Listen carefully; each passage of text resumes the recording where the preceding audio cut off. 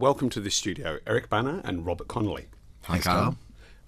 You guys are on the trail promoting the new film Force of Nature, which is also known as The Dry 2. Is it really called The Dry 2, or is that just like to help the world understand what it is? Yeah, we talked a lot about that. It's a subtitle after the title of the film, and lots of discussions about how you let an audience know that you've made a follow-up film, so it seemed kind of a pretty straightforward way to let people know. In terms of what it looks like and how it feels, it is really not the dry at all. It's the wet, it's the cold, it's the bloody freezing. How was it making this film, and where did you make it, first of all? When did you make it, and what was the experience like? It was pretty amazing. I mean, we filmed in the bush very close to here, really. The Otways. Here being Melbourne? Here being Melbourne, yeah. Down in the Otways and up in the Dandenong and Yarra Ranges and Latrobe Valley, and like all these satellite towns and incredible rainforests, subtropical rainforests outside of Melbourne. It's interesting because I think people don't realise that the Victorian bush looks like that. Most people outside Victoria think of it as, in the way it's depicted in cinema, as scrubby, dry landscape, but it was spectacular. It was wet and cold by the look of it. It was, but it was also like breathtakingly beautiful, absolutely beautiful. If you were wearing the right kind of clothes, it was just spectacular. Well, you of course play the detective Aaron Falk again, which is really the point of continuity between The Dry and this film, right? I mean, is there anything else that carries over? I'm trying to not recall. much. There's a little bit of subtext in terms of his background, but essentially, yeah, it does very much feel standalone. In fact, someone mentioned something interesting to Rob the other day, that it's pretty unique that you could actually watch them in reverse order, which is, I think, unusual for follow-ups or sequels, but you could definitely do that in this case. Yeah, watch Force of Nature and then watch The Dry like a prequel. Find out more about the character. So you spent a lot of time outdoors in this film, and if I remember correctly, you're mostly wearing jeans and a jacket. I mean, it was wet, right? I mean, it looks like it's actually wet. Yeah, no, it was brutal for the cast and the crew, especially. There's no doubt about that. It was probably the toughest shoot I've ever seen a crew have to endure. Yeah, mainly because there was no respite. Once you clocked on for the day, you hiked 30, 45 minutes into a location, and you were there until the sun went down. Yeah. And there were no tents, there was no cover, there was no furnace, there was no fire, there was no bar heater. There were, a porta potty and sandwiches on your lap, and that the glamour of filmmaking, right? 100%. But the beauty of that is, obviously there are no set visits. There's no members of the public. You're completely on your own. You're isolated, and it brings about a kind of energy and camaraderie that you just don't get filming in a studio or something like that. So there is something special about it. Are you an outdoorsman generally? Absolutely. Yeah, I hate shooting in studios. Do you? I hate it. I feel like I'm in a casino. Yeah, because they're also usually attached to larger budgets where once you start at the beginning of the day, you're not really sure when the day is going to end. And I think from an actor's perspective, and I'm sure for a director, it's just harder to pace yourself. Yeah. And shooting on location, shooting natural light day for day, there is a real energy that comes from the camera comes out of the box, and you know exactly roughly what time the camera's going back in. I don't mean to sound like a bludger, but I mean it in terms of there's a focused energy, a creative energy that comes from that. Yeah, you can sort of judge when to spend it, right? I guess exactly. Yeah.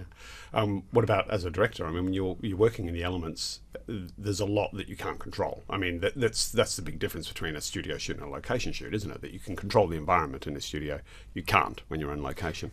That's right. It's kind of part of the magic of every day setting off into this incredible landscape and taking the actors right into the heart of it. I mean, part of this film is a survival story, and it can't feel like it filmed just down the road at the Botanic Gardens. You want to actually see the actors in the real world.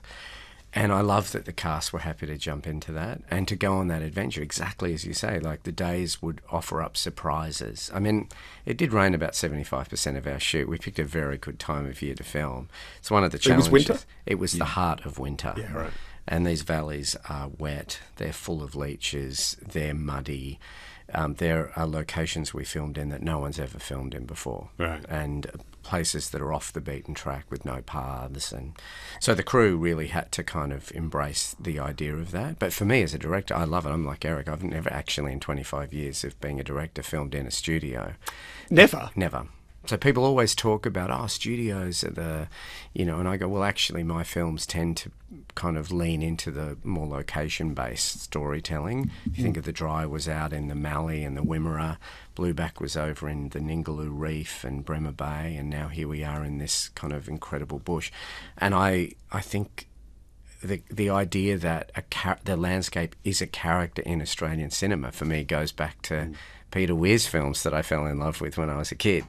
And he took us into those amazing films from Picnic at Hanging Rock on. So that's always my preference. Yeah.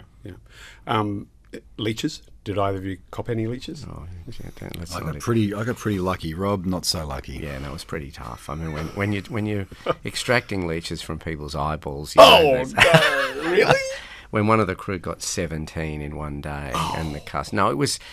I mean, I grew up in the bush outside the Blue Mountains. I feel very familiar with that, and they're not real. It's like getting a mosquito bite. Yeah. But there was a valley that we nicknamed Leech Gully because no one had ever filmed there. We decided to build yeah, that's exactly right. We decided to build the hut there. Right. And take a crew of 75 people. As Eric's always said, the Leeches were having a field day. Let's look at this from the Leeches' perspective. This was the greatest shoot of all time. They looked at the call sheet. Catering. Yeah, they looked at the call sheet and went, "They're coming here? No one's ever come here."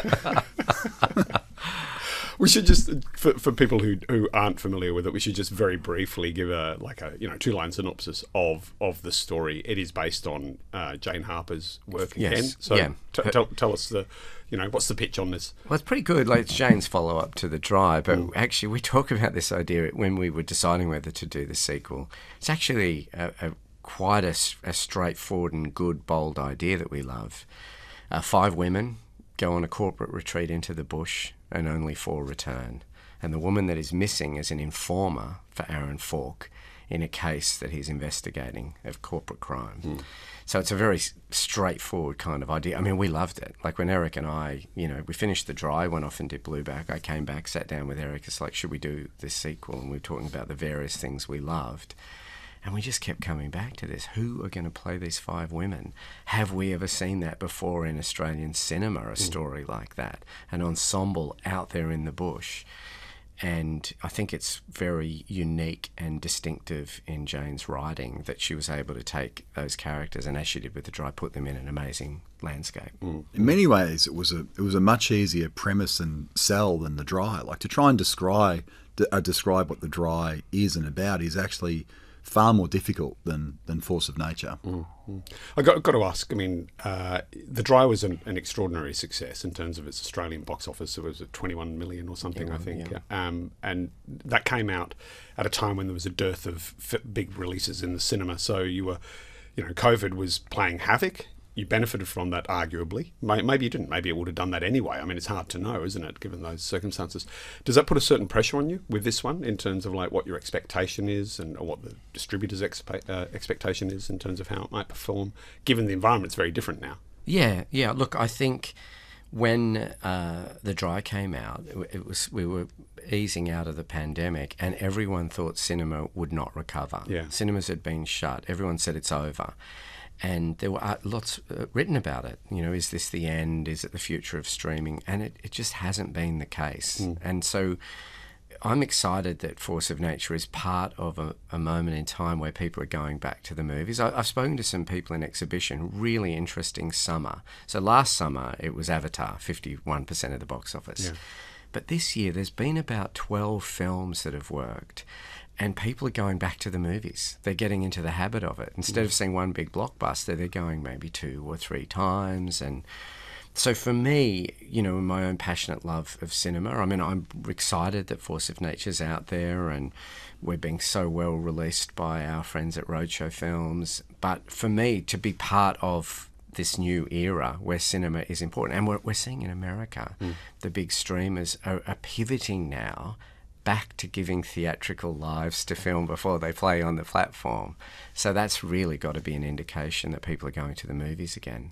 Do you think that's where it's going to go? That the streamers will actually embrace the theatrical release, not for everything, obviously, but for certain types of titles, that they'll see that as that's the platform. That's what lets people know that the film is out there, that it exists.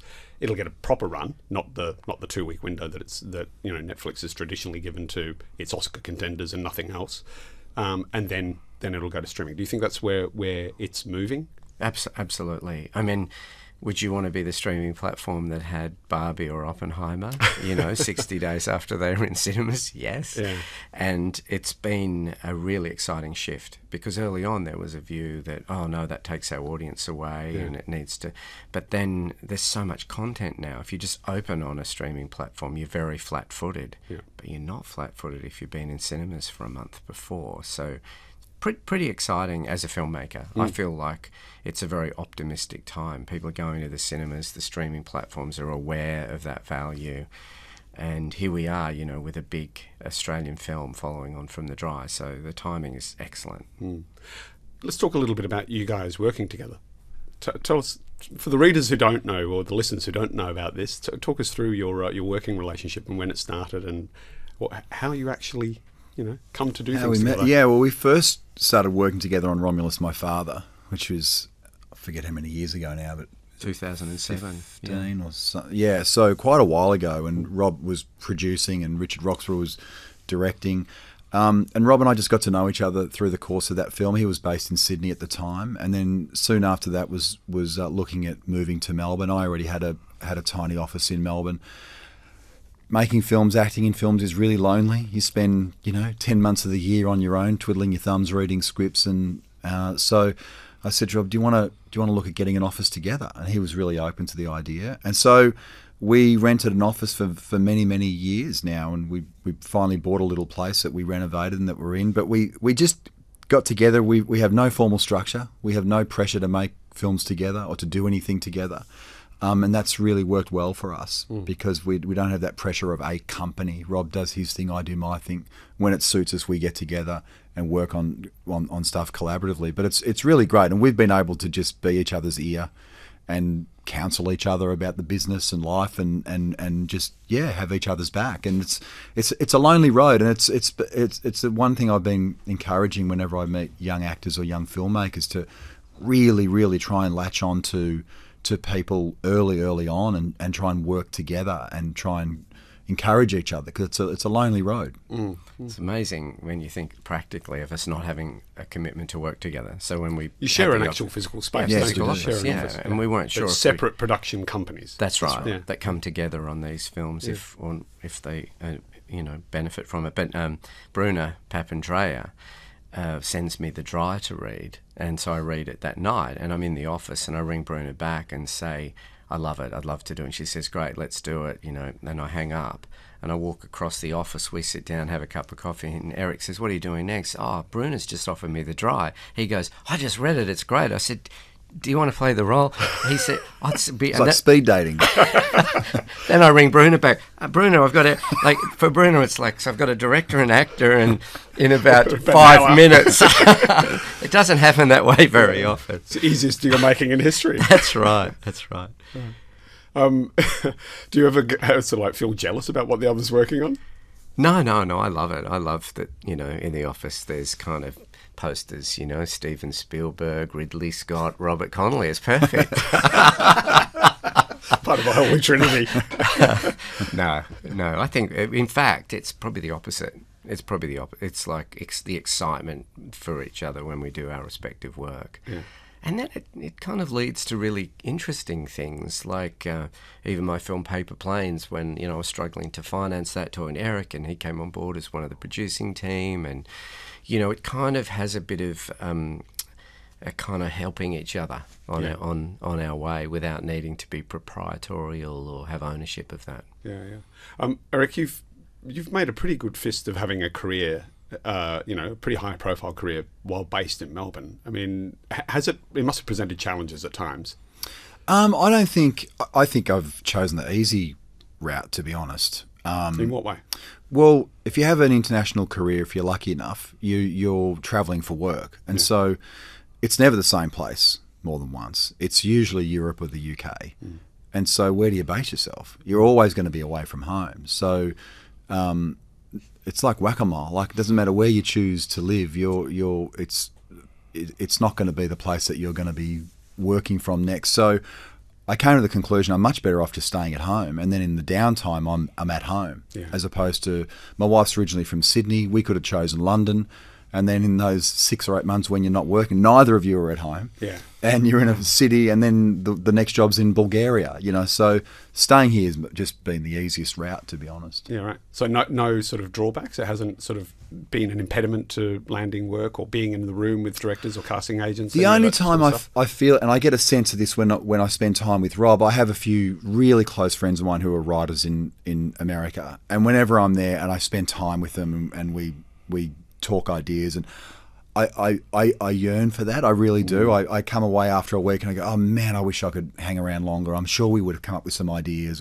So there's probably things that we haven't created as a result of that. But that's really being nitpicky and selfish. I think there probably would be some things that would have emanated from spending more time with other people, but then I wouldn't have made these films with Rob. So it's 6 of one, half a dozen of the other. I don't think it definitely hasn't affected my acting portfolio in that respect. In some ways, I think in the early days it probably helped having some distance and not being around and not being available. Yeah, right. Creates a sense of FOMO for Americans that they can't really get their head around.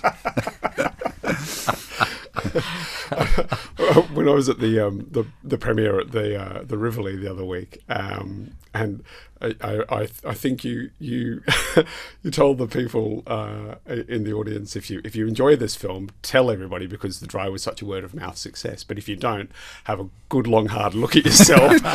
Am I right in thinking that was a bit of a throwback to Poiter? No, it was just a throwaway. I just thought it was a good way to wrap up the speech. I mean, do you ever yearn for those days of stand-up comedy? I do. Yeah, I'd be lying if I said I don't, because my brain hasn't changed. My brain still thinks in sketch. Yeah, absolutely, and still thinks in stand-up. And I write stand-up when I'm driving. I just don't write it down.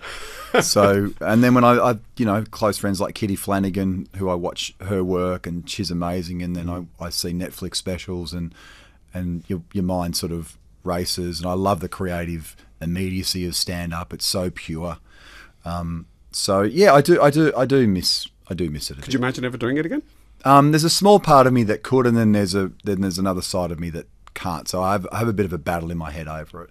I think my kids would probably barricade the house so heavily that if they got wind that I was going to go out and do stand up again, that I wouldn't be able to. I'd have to go up the chimney, I think, to get to a gig. They'd be mortified, would they? But who cares? Who cares? That young generation, they're so paranoid about what everyone thinks about them. Well, that's true, isn't it? They are. What about you, Rob? Do you have a yearning to do stand-up? It's interesting talking about comedy, though, and directing comedy. Yeah. I've kind of dabbled a bit in it with Paper Planes, I guess, is probably the one that has a very strong underpinning of comedy. And I think it terrifies me. I've worked in various different genres over my career. Yeah. I think the skill of it is incredible. And people who can pull it off are exceptional. And there's probably a skill set I don't have. That's not to say that I wouldn't be excited to explore it. And actually to find out what it's like on set, because I understand sometimes it's a bit looser on set. There's a little bit more of a sense of kind of exploring, and you've got people in front of the camera who actually are funny and able to kind of contrive sequences in the moment. Is that the case? Is it a little bit looser? Yeah, it can be. It can be a lot of fun. And I'm always surprised that we don't make more of them, because we have this reputation for being really laid back and having a great sense of humour. But we gravitate towards some heavy drama. Yeah. As cinema goers, Australians and Australian filmmakers. Yeah, it's true. Why is that? I don't know. You know more about this than me, Karl. That's a really good question.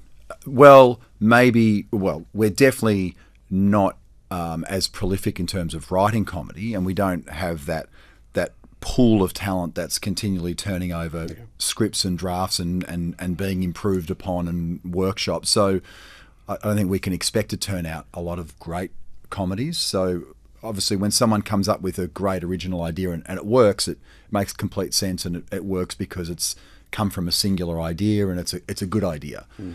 but I don't feel like we have that kind of team of people that are right now fevering away on a comedy script like you would in America. Just you while driving. Well, I've got to ask you seriously, if one of the streamers came to you and said, "Hey, Eric, we will listen to that podcast and you talked about stand-up. We'd love you to do a 1 hour special." Would you do it? No. Not a hope. No, and that would be reverse engineering. I think if you were gonna step your toe in the water of stand-up, you just have to start from the beginning again and like not think about the outcome and just what would it be like to go and do 10 minutes somewhere and just so no, you couldn't. Sounds like a hard ask. That's what it sounds like to me. An empty pub on a Tuesday night. I reckon you might get a few people turn up though. What about Aaron Falk? Is he done as a character, or is there more to come, do you think? It's an interesting question. I mean, we didn't really imagine making a sequel when we were shooting The Dry. It felt like the miracle of even getting The Dry up and it being successful and led to this film. And we feel really very grateful for Australian audiences really getting behind The Dry and championing. Without that, there was never going to be a Force of Nature. So I guess in lots of ways, it's just watch this space. Let's see how we go with the release of this film and whether people want more. I just recall Karl came to visit us out on set for The Dry. I did. Yeah. I did. And it was really dry. It was. It was before so the drought hot and dry. broke. Yeah, it really was, wasn't How it? didn't we get you into that valley with the leeches? What happened on There this? was talk about it, but then there was there's a lot of leeches. And it's a really long hike. And I was like, that sounds awesome. I'd love to do that. But maybe not the leeches so much, but yeah. Is there more on the plate for you at the moment, Rob? Have you got another project on the go? You seem to always have more projects on the go. You are as a writer, director, producer, and I think sometimes distributor as well, right? I mean, you're pretty prolific. Yeah, we've got some exciting projects this year. We've got Adam Elliott's stop-mo animation Memoir of a Snail, Right. and which is in post-production, produced by Liz Carney, who produced Paper Planes and Blueback with me and is a friend, and that's exciting. And I've been over in WA. The company produced a film with an Irish director, Lorcan Finnegan, with Nicolas Cage, and that film is in post-production. And no, it's always interesting. We've got another family film with during COVID, commissioned 10 animators to do an animation in response to Alison Lester's book Magic Beach, which we're putting together. So it's kind of eclectic. I mean, I always love the cinema side of what we do. It's always tempting, to go on, and I've had fun directing television from The Slap on to Barracuda and other things. But I think cinema's always kind of been this magnet that's drawn me back. And the challenge right now, I guess, of course, is because people have so much great stuff they can watch at home, is how to make things cinematic. Yeah. And that's why Force of Nature, it's like The Dry on big, large format cameras, big music, big landscapes, big acting, actors and a great ensemble. So it's always about trying to raise the bar a bit. Yeah. One thing I think is worth mentioning is your sort of tendency to find young talent, new talent. How does that sort of play out for you? How does it come to be? Because you always seem to have some pretty impressive new faces in your work. Oh, thank you. Yeah, look, I think, definitely with directors, I know we're all really proud of what Jubb Clark did with her film Sweet As. But with the casting of the films, I mean, my secret weapon in my career is my wife, Jane Norris, who's cast all my work for 25 years. And she is just always on my back about who is the new talent. Who are we going to put in this film that no one's seen before? Think of those young actors in The Dry that have all gone on now. They're having massive careers.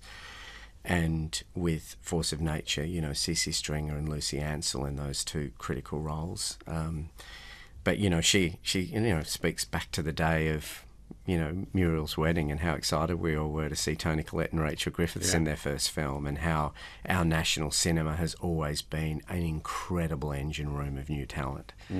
So, watch this space in future film and television that we're involved with. I think it's a great fundamental principle. She also is really big on finding actors that people love that haven't been seen for a while. Right. And Deborah Lee Furness is awesome, fun to work with. She's fantastic in this film, yeah.